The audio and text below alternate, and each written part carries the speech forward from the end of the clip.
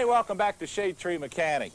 Well, what we're showing you are some of the tricks of the trade to help you get out of some of these tough spots. And even save some money. Now, if you're going to do a head gasket or change a cam on a Japanese engine with a timing chain, like a 20R Toyota or something, you need a wedge to keep the tensioner from coming out. They're about $40. I'll show you how to make one out of a hammer handle.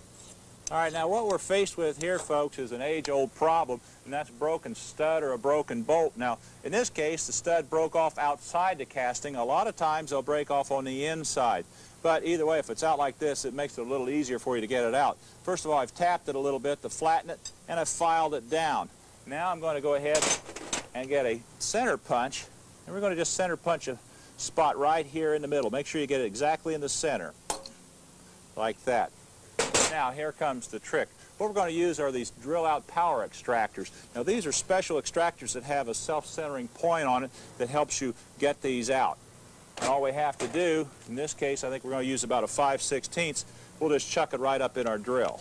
And I'm going to show you how to save some money by making a carburetor stand out of an old insulator plate. Now, this is an insulator plate that went on the base of a Motorcraft 2-barrel. Instead of throwing it away, save it, I take a bolt and a nut, put this through the base plate, tighten up the nut so it's double nutted on there. It makes a nice little stand. Okay, what you can do, of course, is set the carburetor right on it. Turn this around here. And this stand works good. You can rebuild the carburetor, work the throttle plates. You can put this in the bench rather than squeezing the base of the carburetor. Save you some money from buying a stand and works great.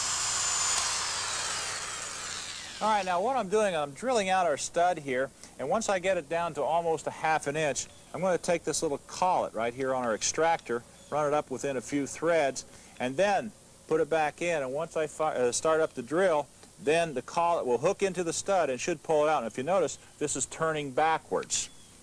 Well, I got just a little bit farther to go before I reach that point, though.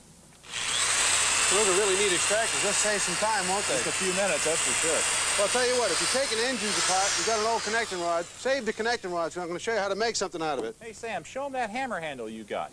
Oh, for the timing chains. Okay. If you got to work on a Toyota 2-liter, like a 20R or 22R or a 2-liter Nissan engine, with a timing chain, remember the chain is hydraulically tensioned. If you go to take the head off, when you drop the chain off the cam wheel, the tensioner will come out. This is a tool I made out of a hammer handle. I just whittled it down a little bit, put a groove on it and a wire. You shove it down inside the front cover between the chain, and of course it'll keep the tensioner from coming out. You can take your chain off the top of the camshaft. After you're done, changing your head gasket, put it back together and pull it out. Now, they make this tool, and it costs about $40. You can make one out of a piece of wood like this, save you some money. Now, let me show you what I was talking about with that connecting rod. All right. Well, we got it deep enough. Now what we'll do is we'll bring our collet up within a few threads of the bottom here, and we'll see if we can take her out.